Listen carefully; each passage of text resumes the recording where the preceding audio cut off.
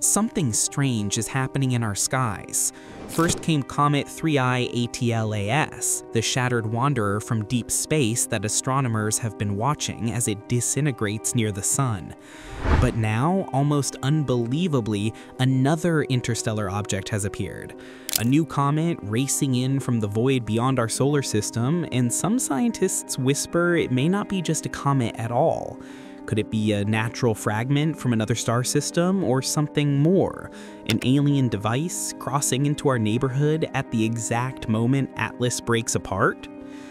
But as if two alien-looking comets weren't unsettling enough, Earth now faces a far more immediate danger. Astronomers have confirmed a skyscraper-sized asteroid, 2025 FA22, is barreling through space on a trajectory that will bring it frighteningly close to our planet. Measuring up to 3 football fields across and traveling at more than 24,000 miles per hour, this object carries the kind of energy that could flatten a city, or worse. The question scientists are racing to answer is simple yet chilling. Should we be worried? NASA has marked your calendar for September 18th, 2025 at exactly 7:42 UTC. That's when FA22 makes its closest approach. The distance, around 842,000 kilometers. For reference, the moon is about 384,000 kilometers away. That means FA22 will sweep past Earth at just over 2 times the lunar distance. And while that might sound safe in cosmic terms, it's a near miss. Remember, space is unimaginably big. Missing Earth by less than 1 million kilometers is like throwing a dart from New York and missing a bullseye in London by just a few inches. Early estimates put that the asteroid is 120 to 280 meters wide. That's up to 3 football fields across. To visualize it, think of the Statue of Liberty stacked on top of itself 3 times. Or picture the Eiffel Tower tipped on its side flying through space. That's how big FA22 is. And here's the kicker. It's flying through space at about 24,000 miles per hour, or 10.8 kilometers per second. That's 30 times the speed of sound. Now let's talk discovery. FA22 was officially spotted on March 29, 2025 by the Pan-STARRS 2 survey in Hawaii. But here's the creepy twist. After its discovery, astronomers dug through old data and found FA22 hiding in archival images from 2012 and 2014. For over a decade, this thing had been silently orbiting, crossing Earth's path completely unnoticed. It was right there in the background all along. That's the unsettling part. How many more giant rocks are quietly lurking, waiting to be discovered at the last moment? After the discovery was submitted, the Minor Planet Center confirmed it, and NASA Center for Near-Earth Objects Studies got to work refining the orbit. And what they found initially gave everyone chills. For a few tense days, FA22 was flagged with a Torino Scale 1 rating, meaning it had a small but non-zero chance of colliding with Earth in the year 2089. The probability? Roughly 1 in 100,000. Now that's tiny, but not nothing. For a rock that could unleash hundreds of megatons of energy, it was enough to cause a stir. Luckily, once those pre-covery images from 2012 and 2014 were factored in, the orbit became much clearer, and the impact probability for 2089 dropped to 0. For now, we're safe.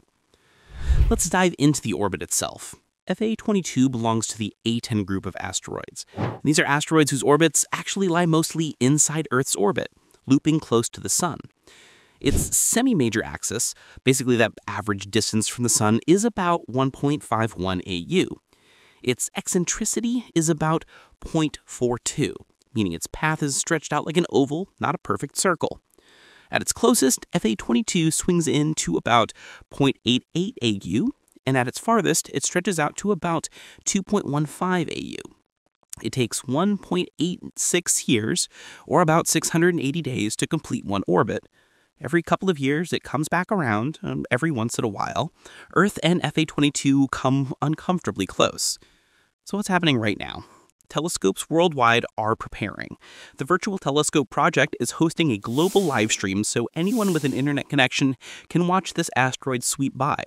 NASA's Goldstone radar facility is locked and loaded, planning to bounce radar signals off FA22 to capture detailed shape images. Early notes already suggest it's elongated, not round, and possibly at least 220 meters long on its major axis. With radar, we might even see craters, boulders, or signs of it being a loose rubble pile held together by gravity. Meanwhile, amateur astronomers are gearing up to catch it at around magnitude 13 to 15 brightness. That's faint and visible to the naked eye, but within reach of backyard telescopes. For a week or so after closest approach, FA22 will be trackable, streaking across the stars like a slow-moving ghost. Now let's crunch the disaster math, because people love the data. If FA22 actually hit Earth, and again, it won't this time, the energy released would be in the range of hundreds of megatons of TNT. That is thousands of times more powerful than the bomb dropped on Hiroshima. For comparison, the Tunguska event in 1908 flattened over 2,000 square kilometers of forest in Siberia, with a shockwave that was caused by an object maybe 50 meters wide. FA22 is at least twice, maybe 5 times bigger. If it struck land, it could erase an entire metropolitan area. If it hit the ocean, it could generate tsunamis that hammer coastlines around the world. If it hit at the wrong angle, it could throw enough dust into the atmosphere to cool global climate. And remember, the minimum orbit intersection distance, or the MOID, between FA22 and Earth is about 0.0017 AU, or just 260,000 kilometers. That's actually closer than the Moon's orbit. That doesn't mean impact, but it means their orbits overlap uncomfortably. Throw in the Yarkovsky effect, the subtle push from sunlight heating one side of an asteroid, and over decades the orbit can shift just enough to change the game. That's why every decimal place in its trajectory matters. But here's what's exciting. FA22 isn't just a threat, it's a laboratory. Radar images could reveal its shape.